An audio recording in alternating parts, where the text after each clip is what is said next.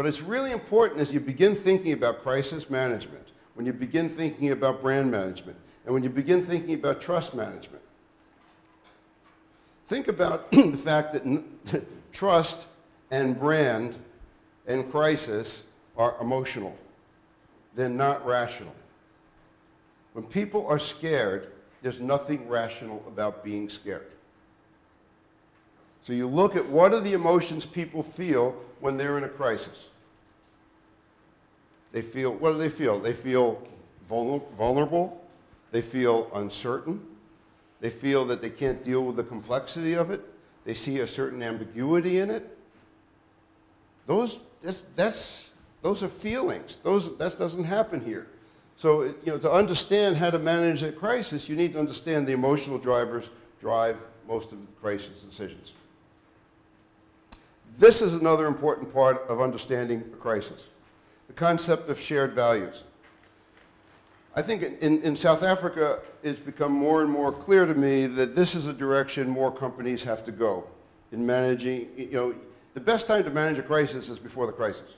We'll talk about that. But the concept of shared values is to enhance the competitiveness of a company by advancing social and economic conditions in the communities in where you operate. It's all about how people feel about you. If they trust you, I have a concept that I've played around with for years called the goodwill bank. Each of you has a goodwill bank. Every time you interact with somebody either makes a deposit in your goodwill bank or they don't. Every time your company has an interaction with a customer, they either make a deposit in the goodwill bank or they don't. At the end of the day, when it hits the fan, and one day you will have something happen when it will hit the fan, you need to be able to go to your bank account and know that you have substantial equity in terms of the goodwill bank. That's what you get from having a culture that focuses on shared value. So the second part of what I wanted to talk about tonight are what are some of the difficult questions leaders need to ask in South Africa?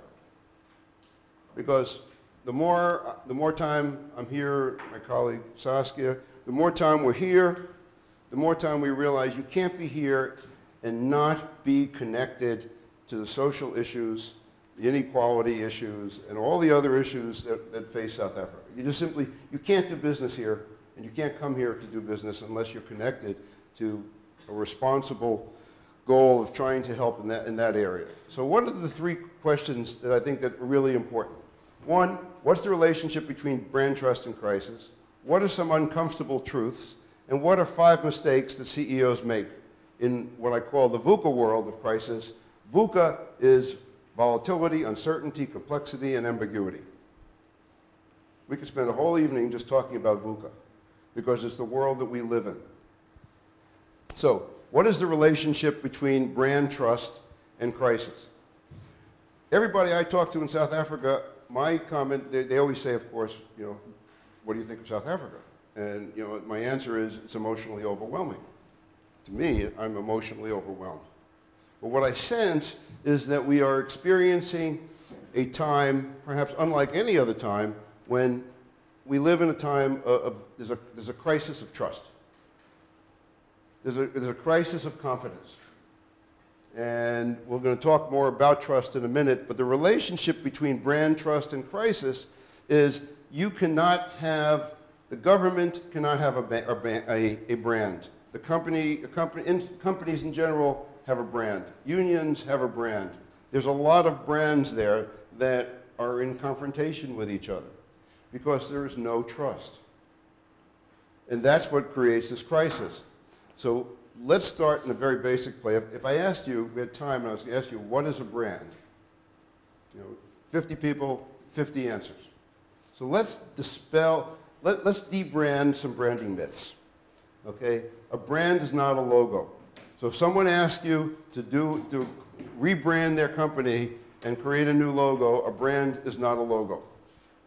A brand is not a slogan. It's a slogan. We did Where's the Beef back in 1984, and that's not Where's the Beef was not a brand; it was a slogan. It was to describe the marketplace. How many of you remember, Where's the Beef? Where's the Beef was about, it was a competitive campaign.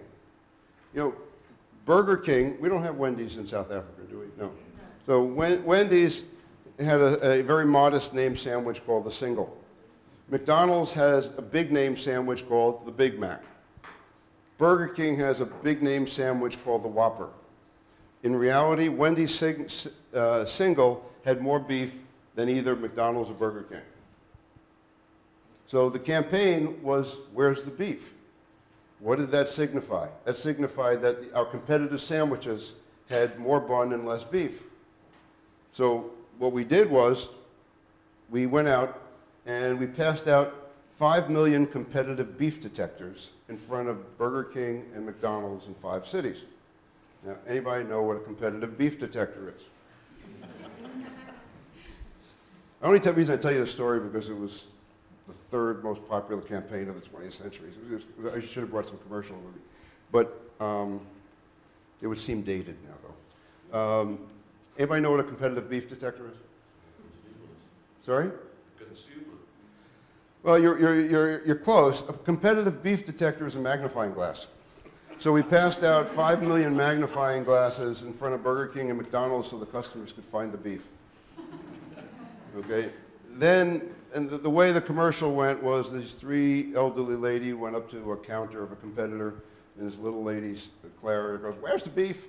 And then, that became so popular, it became part of the vernacular in the country. And we baked 800 hamburger buns that were about 1/2 a meter each. And we stuck the commercial inside, sent it out to about 800 media.